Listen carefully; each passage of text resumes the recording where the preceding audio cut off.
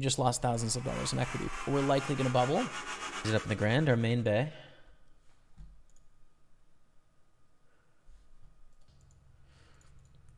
You know, where you try and optimize your output. And in the grand, it's a call against David Yen.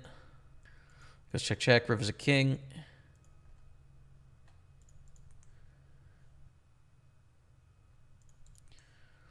And I think we got paid there.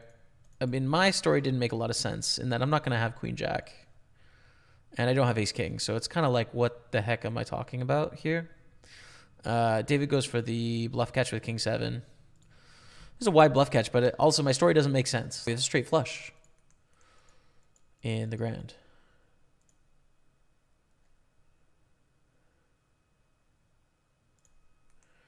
But half pot, we want to leave room for the ace of diamonds to raise. If we go too big, it's just going to call.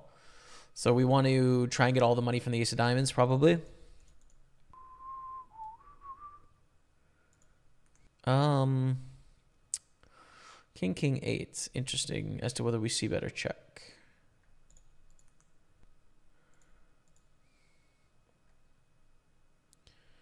Need to check the turn, I think. Let's check, check. Rivers and 8s. Aces and kings with an 8 kicker is pretty bad. We probably lose here, right? Most likely. When we bet the flop and Johannes calls, they're going to have better aces and they're going to have pairs. We beat pairs, actually. So we beat jacks and 10s and 9s here, which continue past the flop. Ooh, it is actually kind of a difficult spot for that reason. Especially when they bet 45, it's like, is a king checking on the turn? This is a tough spot. Like, expect king, queen, and king, jack, and king 10 to bet the turn, especially because, like, we have an ace. So on this ace river, wow. I think I probably have to call because I don't think it's very reasonable for them to have a king. So I think it's such a nice value betting spot on the turn when they have a king against our range, right? And the sizing is tough to do with an ace. They could have an 8, but it's kind of hard. I think we need to call for that reason. Yeah. That's a very weird spot, right? Like, this is a pretty intense, weird hand, but it's just like the sizing really eliminates king. So we need them to bet the size with like ace queen, with ace jack, with ace 10, which is kind of unlikely. It's hard to have an 8, like 8-9 suited, but that's a really bad hand against a 3-bet. 8-7 suited, we block. Yeah. Okay. Cool. Interesting hand. We're on 2.1 million. Ooh, we really can't fold much of our range here. We need to continue with 9-10 actually.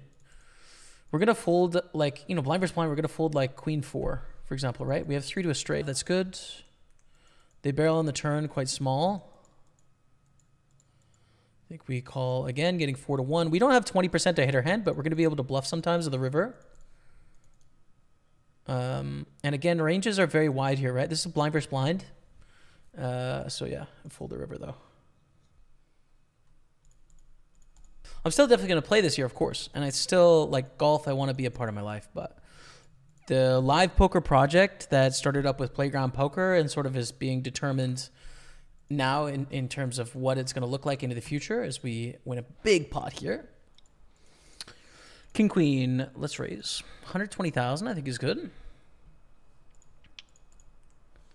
Ready to play a pot. Even against a 3-bet, we get to play this hand, right? So it's pretty strong. And jack 3-3. I think we want to check call here mostly.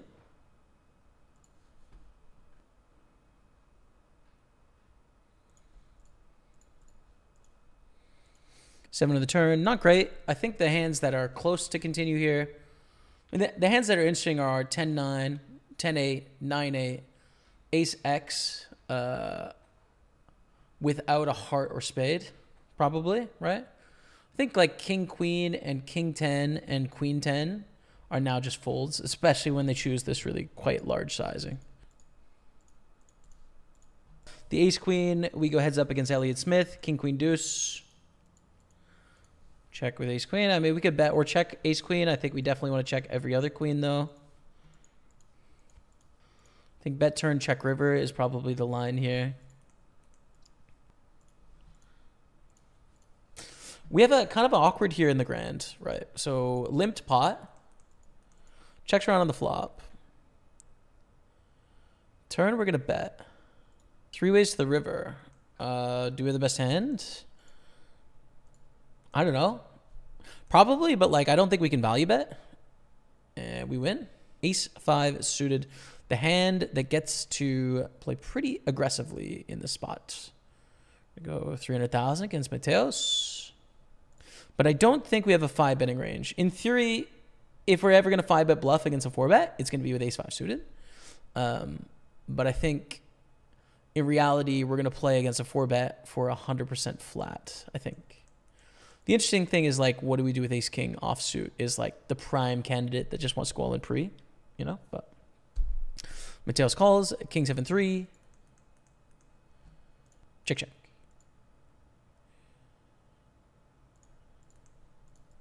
Check, check. And I think we're going to go half pot river here if it checks to us. And if he bets, we fold.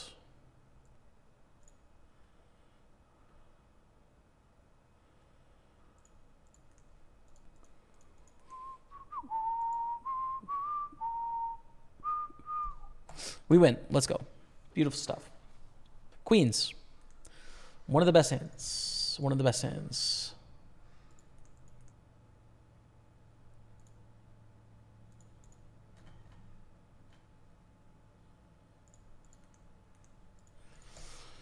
Three bet to 420, so we could have a 3-bet folding range to Rodrigo. Of course, we're not going to with queens. We get it in against all 3 of them if necessary, but that's the reason for the less than all in sizing.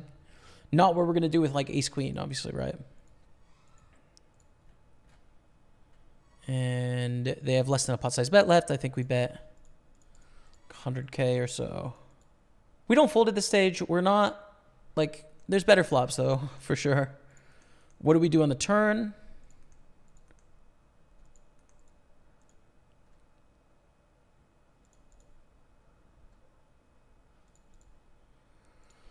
I think we're all in now. I don't know, man. It's just like, yeah, when they have a king, whatever, we're going to lose. They have aces. Okay, we're going to lose against that hand pre. It's fine. It basically just comes down to, like, is it worth checking? What's their bluffing frequency going to be? And how much equity do we give ace X, right? Like, we give ace 7 suited that peeled. I mean, I don't think that hand would peel, but, like, we give that hand a free 3 outs by betting like 1/10 pot or by checking. So I don't know. I think it's fine to jam there. Queens at aces. Nothing really to say about that hand and move on.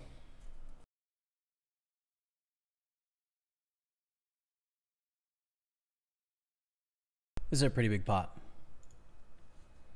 So we got 1.2 million in the side, 2 million total in this pot. What do we want to do? I think we want to bet less than all in here.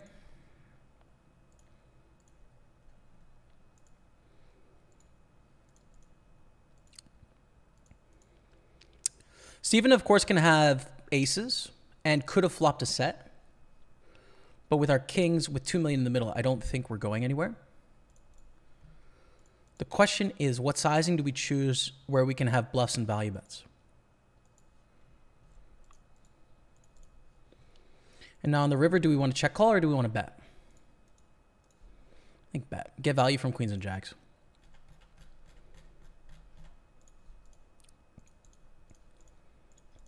And lose to aces, of course. You know, lose to aces, lose to a flop set of tens.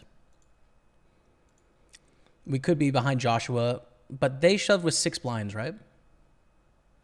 So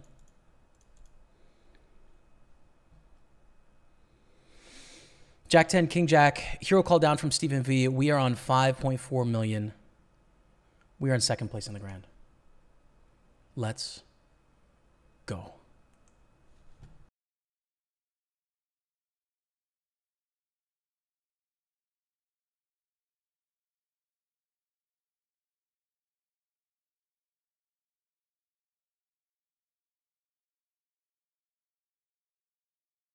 And we are on the bubble here, 14 left.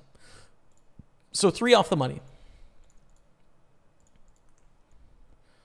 And it folds through the chip leader, which is good. We're not going to bust this hand, but we just want to get some value from our hand in this spot, you know? Like, we just want to play big pot. Elliott Smith calls. We go to a flop of Jack 6-4 with 2 clubs. Pretty nice flop. I think we start with a small bet of 150,000. Are there better hands? The only better hands are 4s and 6s here, right? Like Jacks. I think it's so hard to slow play Jacks in this spot. It's technically possible, but like basically 4s and 6s, Jack 4, Jack 6 not in the range. So we feel pretty good. 6 on the turn, 6 is unlikely, 6-7 suited, 6-5 suited, ace 6 suited. And not all those hands play for flats pre-flop, so I think we have another bet here. And we get check raised. Rare, right? Like definitely not something we expected for the reasons we described. 6-7, 6-5, and ace 6 are in the range. But not many combos, right? We're talking about 6 combos here. I think it's a call, and then it's a decide on the river, depending on what people do. The hand we're most worried about here is going to be 4s. 4s. Mostly just 4s. 6-7 suited, there's 2 combos. 6-5 suited, there's 2 combos. And they don't always flat them pre-flop. 4s, there's 3 combos, so that's 7 combos. And ace 6, there's 2 remaining combos. That's 9 combos, right? 9 combos of hands. Can they have aces? Sure. And there's 6 combos of aces. They're not always going to flat them, though. Give them 3 combos. That's 12 combos of hands. What potential bluffs can they have? Clubs, and we don't have the ace of clubs. They bet less than all in as well. Dude, it's just so hard to find good hands here. I just don't know what... It's so hard to have a 6 in this spot. There's too few hands. I think we have to call. I don't think it makes sense. We have to call. Yeah, okay. It's one of those 11 combos, and when they have those 11 combos, they're going to have them, and we're going to just lose a bunch of chips, right? But 11 combos when there's 1,400 combos plus in no limit hold'em, it's very, very difficult to have those 11. It's a very, you know, if they decide to bluff ace-jack, even just ace-jack offsuit, that's 12 combos, right? If they just decide, okay, ace-jack's our bluff hand. Not ace-jack, this is a bad example because it's top pair. Ace-8. Right. Let's say they had ace-8 offsuit, which they don't here, by the way, and they decide to bluff that hand. Or king-queen offsuit, for example. There's 12 combos. And so on the river, we're getting 2-1. So obviously, I mean, we just lost thousands of dollars in equity, but I just don't think we can really do anything. And that turn is just so sick. It's just like so sick. So in the river, we need to call 3.5 million to win 7.4 million. So we're getting 2-1 odds, right? We need 33% of the time this to be a worse hand than aces. A third of the time we need it to be a worse hand than aces. I don't know. I don't know what to tell you. We count 11 combos of value. 11 combos. I'm obviously pretty sad about it. We are now 12th, so we're likely going to bubble the tournament. Yeah.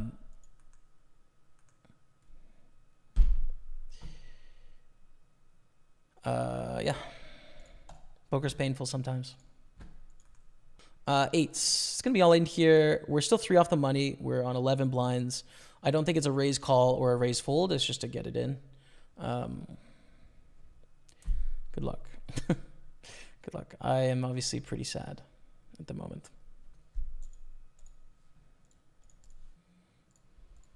Top set. We just played a pot against these 3 with flopping a full house. This time it's going to be a check on the flop and then like a bet turn. I think is probably the standard here. And then we check and Alan bets. And we probably check raise to like give ourselves chances of queen 10 suited or diamond draws. Like is the best chance to get value from Alan. We could also call, but when they bet 400,000, then there'll be 800K back with 1.5 million in the middle. So like half, just over half pot left. So I don't think calling makes any sense. I think we should just go all in here. And have to fade the flush draw probably. 13 left, ace jack, ace queen. We're down to 12 now. Okay, so now we're on the actual pure bubble. We may have to risk it for the biscuit here. It's a short it's a small field, right? So like doubling up here to 4 million puts us in 5th place. It like puts us in a possibility to actually win the tournament, basically. And so I expect my opponents to play really aggressively against us here on the bubble. And we're going to have a significant edge with ace-9. Like, we just are. It's pretty simple. If Henning Andre opens less than all in, I think it's a jam. If they jam, I think it's a reluctant call, basically. But I think we got to do it, so... Bubble risk, chat. Thousands of dollars on the line.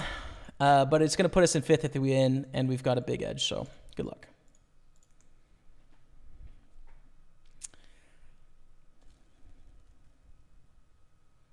Come on, let's go. Huge pot coming our way, 4.2 million, baby. Let's go. Oh, it's stressful having to call off there, man. It's stressful. Whoo.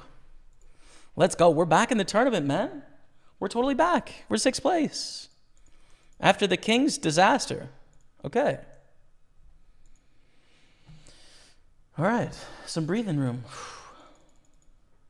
Hello, everyone. I think I have the coolest piece of poker software you've ever seen today. It is called Hybrid Poker.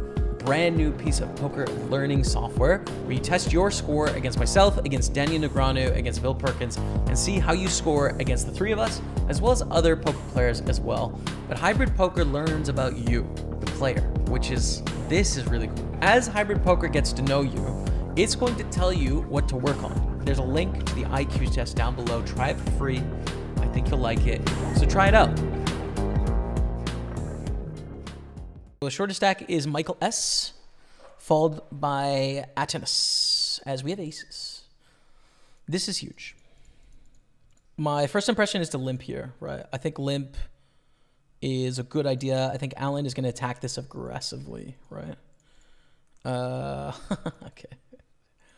All right, so Alan has nothing, and we have the goods. So let's induce some bluffs, and if not, let's get 1 street of value. That's 240. We're going to call. Bluff the river, Alan. Okay. No bluff. Don't be an 8, because then it's annoying. 5-7. We got the max, chat. We got the max. All right, here we go. That seems like a decent hand, actually, from Alan, based on how quick they snapped that in there. And the tank is on this table as well, so... King, queen, ace 10. If ace 10 holds, it's over. And we're in the money. We are.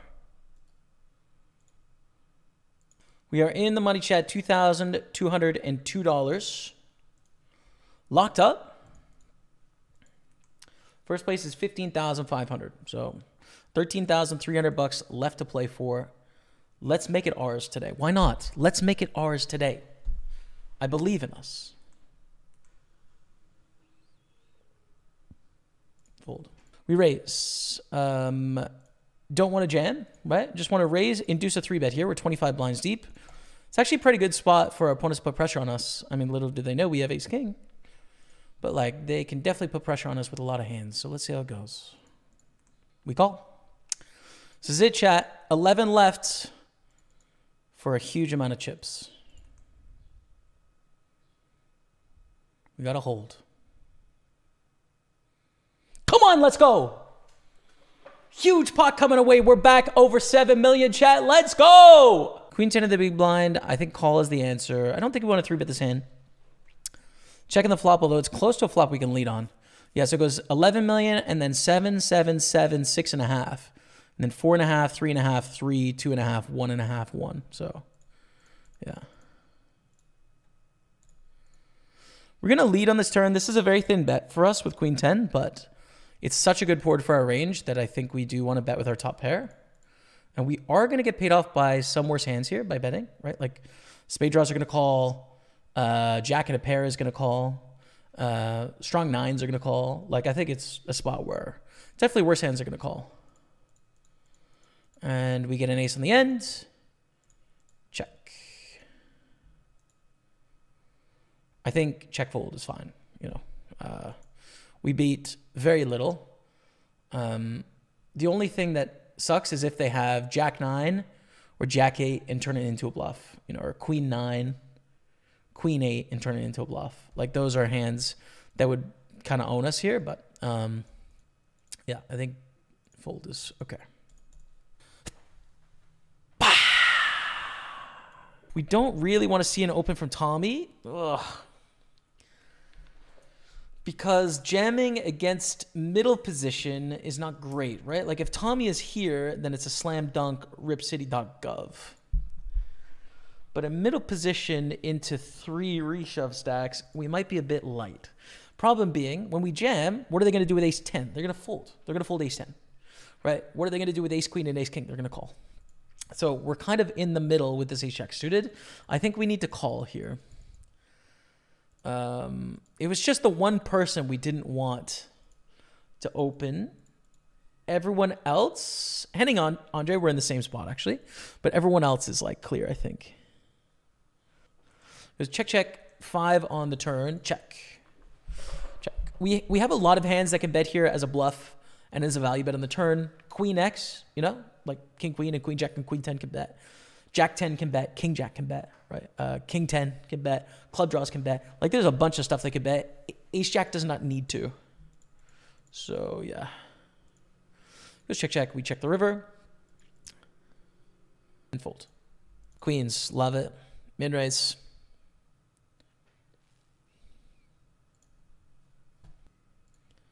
Love it. Put in the action, someone. Henning Andre calls. Okay. Alan. Good spot for a squeeze, Alan. Says no.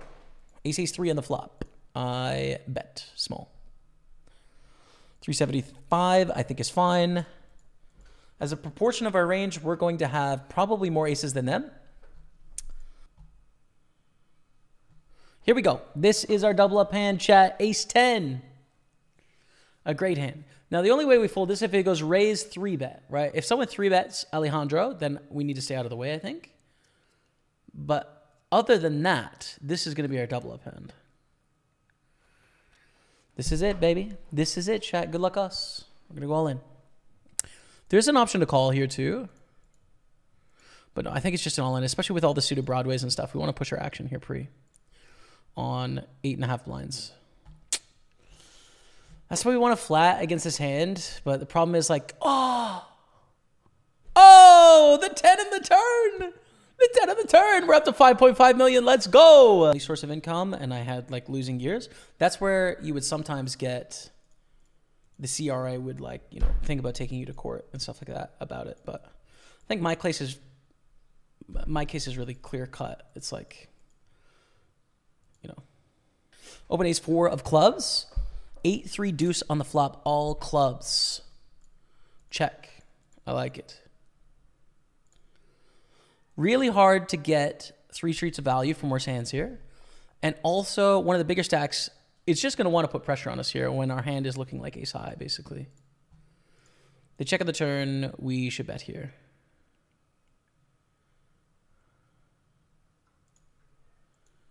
With the steel wheel, the straight flush, ace to 5. Tough hand to make. Pretty rare. You know what would be good, Tommy, if you had a full house.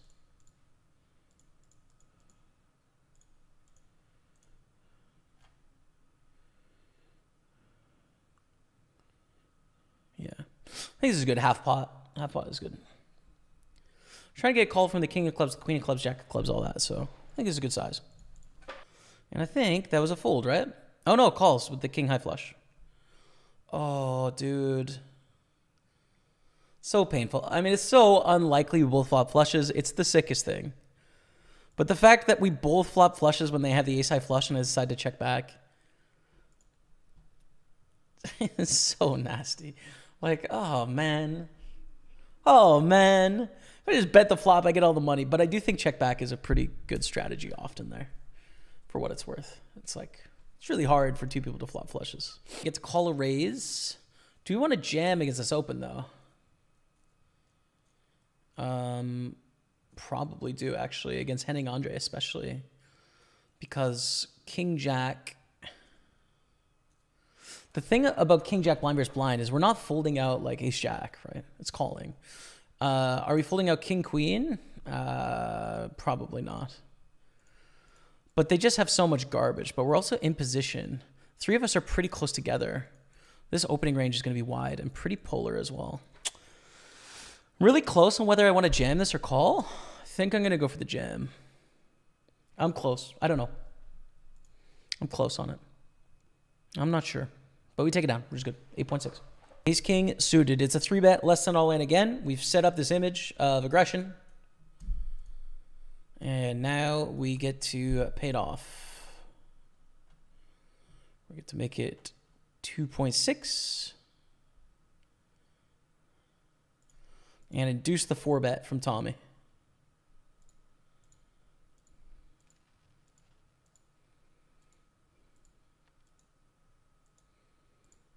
Good luck.